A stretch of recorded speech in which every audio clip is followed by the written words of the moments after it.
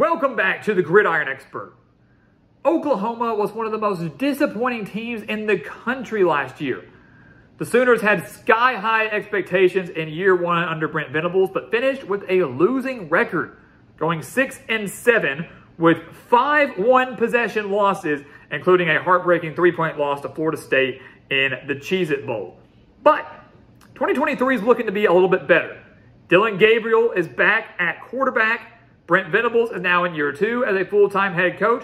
And the schedule, especially the early part, relatively favorable for the Sooners, where they might be able to contend for a Big 12 title in 2023. So welcome back to the Gridiron Expert, guys. We're so glad that you could join us today. As always, please continue to like, comment, subscribe, share our videos, and check out everything down in the description below. Because, guys, here at the Gridiron Expert, football never dies. The college football season never ends here at the Gridiron Expert, and we want you to become a part of that. We want you to become a part of our GE Nation. So take a look, hit that like button, hit that comment button, hit that subscribe button, and hit that notification button so you don't miss out on any of our future content, including predictions for every single college football team coming up here in just a few months. Don't want to miss that, including a prediction for every single game right here on Oklahoma's schedule. We're not predicting games today, but we are going to look at Oklahoma's schedule. So let's pull it up right now and take a look at what the Sooners are up against in year 2 under Brent Venables. Well, I look at this schedule and I say, hey, it's pretty good. I mean, this is pretty good. To the point where I think Oklahoma could contend. If things kind of work together, they can fix up their defense a little bit. Dillon Gabriel can stay healthy. This is a team that can contend for a Big 12 title. I would expect many would think that Oklahoma would start 2-0. Open the season against Arkansas State, then SMU, both at home. Maybe 3-0 with a road game at Tulsa. Not necessarily a world beater right now. So possibly 3-0. Then they get into conference play. And again, we're not predicting games here, but the first 3 games are not, in theory, should not be that challenging for Oklahoma. Then you get into conference play. And if you look, Oklahoma is going to play 3 of the 4 newcomers in the Big 12. You know, we see BYU, Houston, Cincinnati, UCF, all joining the Big 12 this year. They play Cincinnati, they play UCF, they play BYU. They avoid Houston out of the newcomers. So their first Big 12 game will be on the road at Cincinnati. How exciting is that? That's pretty cool to play a newcomer on the road. So it's going to be cool to see some of these new matchups against some of the newcomers to the conference. And keep in mind, guys, this will be Oklahoma's last season in the Big 12. So not only is it an opportunity to win the Big 12, to make a statement, they got to go out strong. They've dominated this league for so long and played so well. This is the last year in the Big 12 for Oklahoma before them and Texas jump ship to go to the SEC. So they open up against Cincinnati, a team that has a new coach in Scott Satterfield. Obviously, kind of struggled towards the end of last year. Losing Luke Fickell's a huge blow. You don't really know what to expect out of Cincinnati because this is not going to be the same team we've seen these last few years under Luke Fickell. So I think they're going to see an adjustment. Certainly a tougher schedule for Cincinnati as well, not beating up on teams in the American Conference. So I think many would probably lean Oklahoma's way in this one. Again, we're not predicting, but it's going to be interesting to see how the Sooners fare against this team, but also how Cincinnati fares against an elite Big 12 opponent. Iowa State. Seen a lot of classics between Oklahoma and Iowa State in recent years. Last year wasn't one of them. The Sooners won 27-13 against an Iowa State team that just struggled offensively. Pretty good defense, just couldn't get anything going offensively. I expect a different turnaround this year under Matt Campbell, but hosting the game in Norman is going to be a huge boost for Oklahoma here.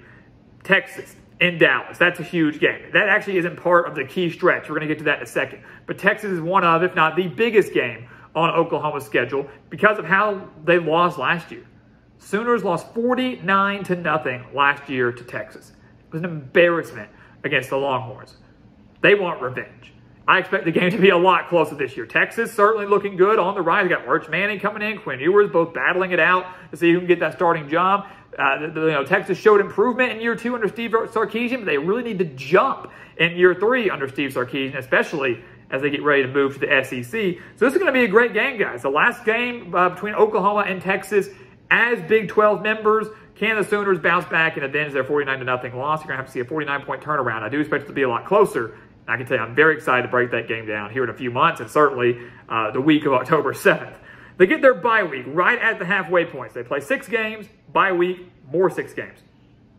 Open up after the bye week against UCF. They get to host UCF. So out of those newcomers that we mentioned, Oklahoma was actually playing 2 of the 3 games against the newcomers on the road, at Cincinnati and at BYU, and they get to host the Knights. That's going to be a fun game as well, but Oklahoma coming out rested. It's It's going to be key. I love Gus Malzahn. I think he's going to fit very well in the Big 12, back into a Power 5 conference. I think his style of offense is going to work extremely well in this conference.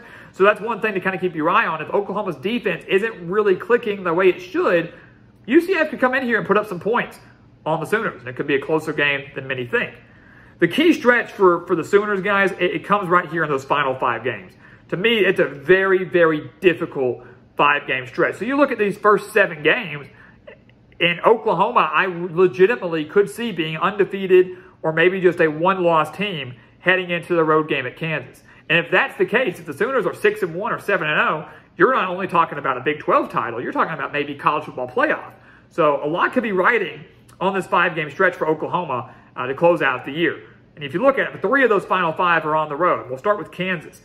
Kansas team that offensively has taken off. Lance Leipold doing phenomenal things in Lawrence, getting the Jayhawks to a bowl game last year, nearly winning that bowl game over Arkansas. The Sooners beat Kansas 52-42 last year. That was one of those games where Kansas was hot. They were ranked. They were playing good ball. Oklahoma was struggling, and yet Oklahoma was favored. And some people were like, how is that possible? Well, if you looked at Kansas' defense, which was atrocious, you knew why. And it was a shootout. Kansas' defense couldn't stop them. So a battle between 2 teams that really don't have that great of a defense, 2 teams that should have a great offense. If you love points, this is going to be the game for you. But I wouldn't be shocked at all to see if Kansas beat Oklahoma, because the Jayhawks are no longer the laughingstock of the conference. Far from it. Lance Leipold doing some great things with his Jayhawks. So that's going to be a tough game. Years past, you'd look at Kansas and go, oh, that's a win, move on. Not the case anymore. Then Bedlam at Oklahoma State, a little bit earlier, playing at the first game of November, instead of maybe a little later towards the end of the year. They play Oklahoma State, a team they beat 28-13 last year, an Oklahoma State team that also is going through some changes. They're not going to have Spencer Sanders. They have some changes on the defensive side of the ball. So 2 teams in Oklahoma that really were kind of disappointing last year and still have a lot of questions to be answered in 2023. So it's going to make for an interesting bedlam in Stillwater. Those in-state games are always a lot of fun, one of the best rivalries in all of college football. 15-point win for the Sooners last year. I don't know if they could replicate that. But again, a hostile environment against a team that I would put on paper relatively similar to Oklahoma. They come back home. They take on West Virginia, a team they lost to 23-20 last year. I predicted that. I just want to throw that out there. Go back and watch our Oklahoma preview video. I said Oklahoma will lose in Morgantown, and everybody thought I was an idiot. Everybody said I was crazy. I didn't know what I was talking about, and I was right. West Virginia won 23-20. Look at the numbers. That's how it works. This year, I don't know if I'd go that far. I think Oklahoma probably could get the win over West Virginia, a team that is just continuing to struggle and disappoint. But they do get to host them. First home game for them in 3 weeks. UCF, back-to-back road games, and they finally get to host West Virginia. Then they go on the road to BYU. Don't really know what to expect of the Cougars. By this point in the year, you'll kind of know how BYU has fared in a Power 5 conference, how they have fared against a very, very tough schedule, a schedule that we've actually already broken down here on the channel. So a BYU game in Provo, going to make for an intriguing matchup, that's for sure. And then they close out the year against TCU, a team they lost to 55-24 last year.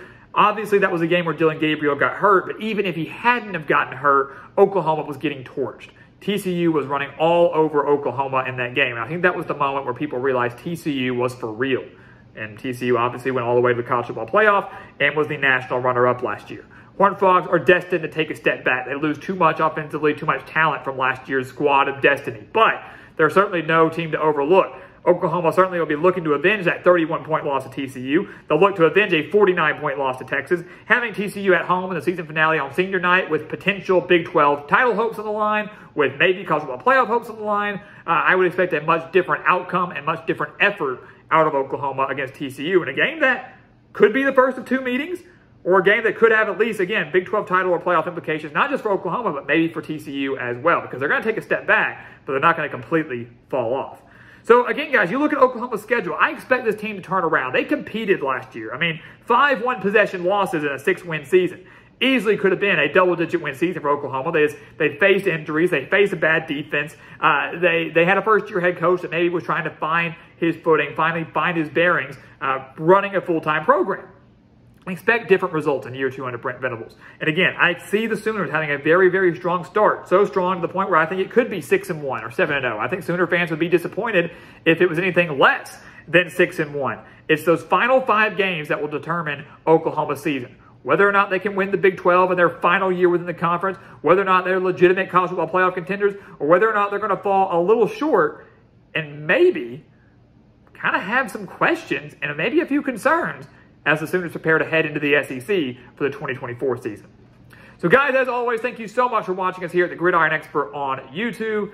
As always, please continue to like, comment, subscribe, share our videos. Check out everything down in the description below because, again, guys, here at the Gridiron Expert, football never dies. The football season never ends here at our channel, and we want you to become a part of it. We want you to be a part of our GE Nation so you can talk ball with us 24/7, 365. And once again, guys, as always, thank you so much for watching, and we'll see you next time right here on the Gridiron Expert.